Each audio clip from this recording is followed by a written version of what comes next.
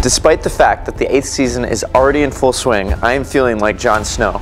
I still know nothing about how the show is going to end. While myself and other fans are desperately trying to find out anything about the ending of Game of Thrones, the cast has warned us that we may need some real therapy after watching the last episode. For instance, Emilia Clarke was plunged into shock after reading the script, so much so that she walked around London speechless for 3 hours. And Gwendoline Christie's face turned bright red when she found out the ending. I cried for 2 hours. I was absolutely inconsolable. I'll share more on that with you right away, and also about how the cast has been surviving their lives after Game of Thrones. Stay here to find out about what Maise Williams stole from the set, what is Emilia Clarke's idea for the Thrones spin-off, and why Gwendoline Christie was the only one to keep the ending a secret from her life partner.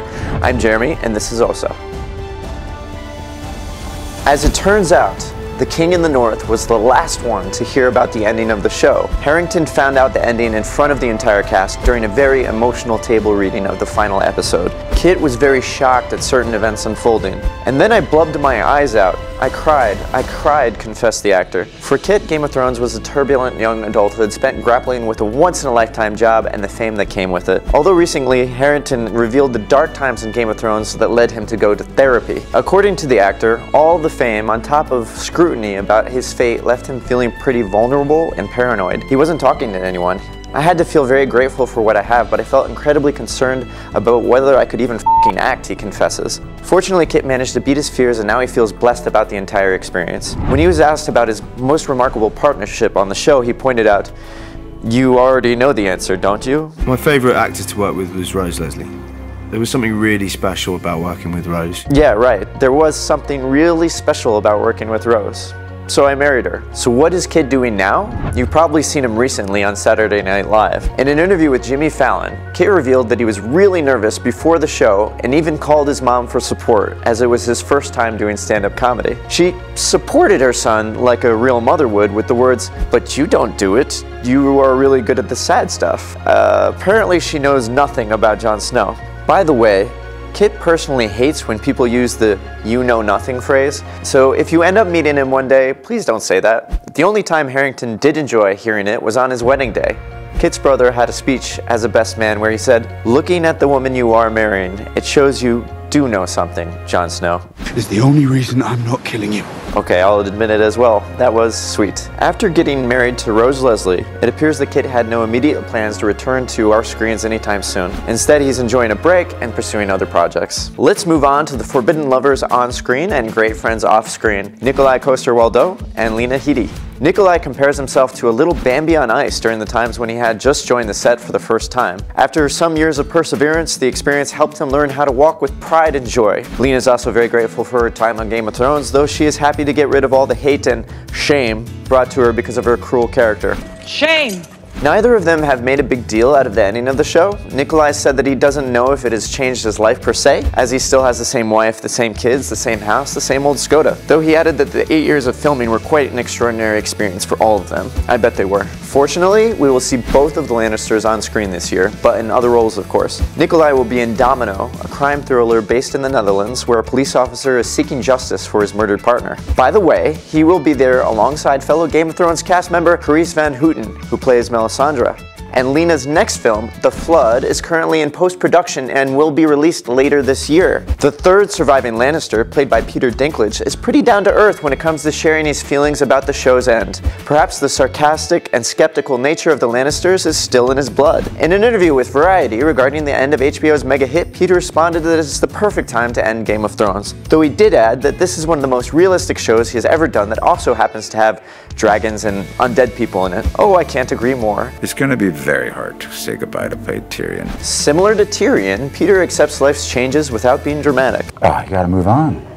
Gotta move on. Or perhaps it is because the actor has been too busy with other projects since Game of Thrones ended. In 2018, Dinklage produced and starred in I Think We're Alone Now, a post-apocalyptic drama. Dinklage also appeared in Avengers Infinity War as a giant space dwarf. Another actress whom you saw in the Marvel films is the Dark Phoenix, Jean Grey herself, Sophie Turner. Things are certainly going to be exciting for Sophie Turner in 2019, as this year she's going to marry her fiancé, singer and actor Joe Jonas. 10 years ago, everyone would have gone crazy after finding out that Joe Jonas is getting married. And now it's all upside down, and the throne star is the one on everybody's lips. Sophie Turner is getting married. You know, to that singer with the pretty face, who has brothers, what's his name again? Jay? Anyhow, the two are planning to tie the knot this summer if Jack Gleeson doesn't snatch Sophie from the singer. Yes, the King Joffrey himself. I'm talking about that funny pic from the recent premiere and reunion of the cast where Joe Jonas' fiancé hugs Jack Gleeson, and Jonas was like, "What the f***? I thought this dude was dead." But I'm really jealous of him, as he already knows how the show is going to end. He has been on set constantly with Sophie, but had to sign an NDA to keep the secrets of the thrones. Sophie is really sad about the end of Game of Thrones, as she has grown up and changed so much during the show. She recalls that her favorite scene was the one during which she reunited with Maise.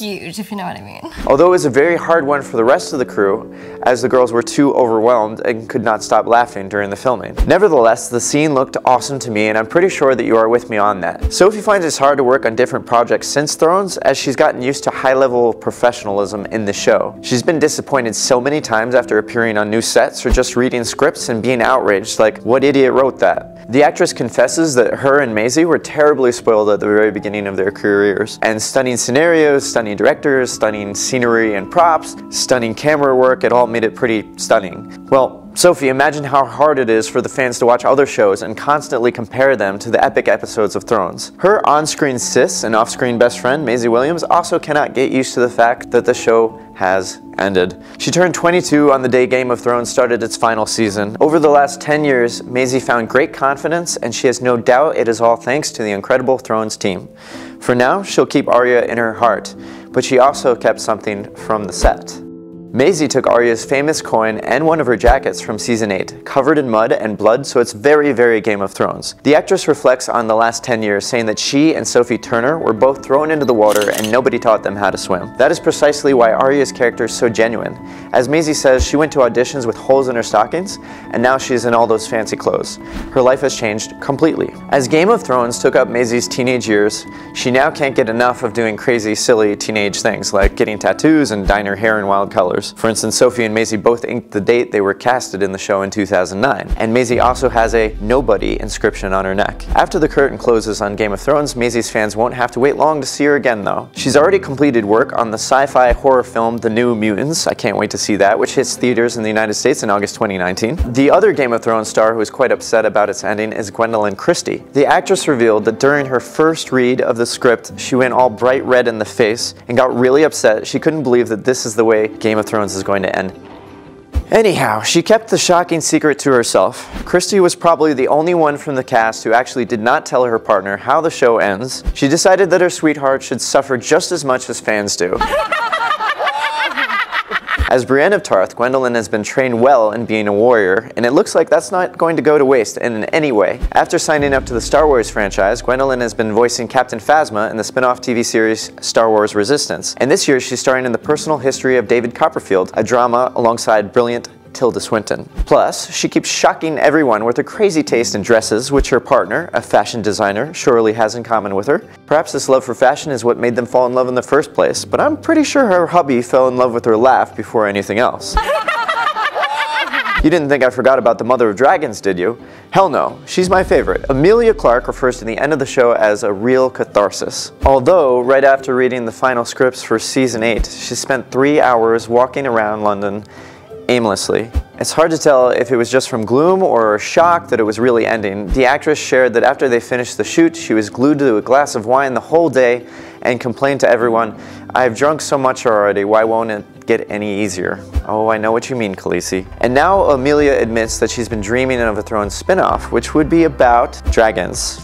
She assumed it would be interesting to hear the story of the dragons in Westeros, how they appeared and how they were exterminated by the Targaryen dynasty. She added that dragons are wonderful creatures and they do need more on-screen time. I hope the producers will listen to her idea, as it's pretty awesome. Apart from dreams about thrones, Emilia already found a place in another franchise, appearing as Kira in Solo: A Star Wars Story. However, the film received mixed reviews, and it is unknown whether she'll appear in the reprise. On top of that, she's due to appear in 2 films by the end of this year. A rom-com, Last Christmas, which is based in London, and Above Suspicion, which tells the true and shocking love story of a scandal in the Appalachian Mountains. I can't wait to see her on screen again, can you? And by the way, I'm sure you've already seen the first episodes of Season 8. What are your thoughts on it? Share them with me in the comments below, and as always, thanks for watching OSSA.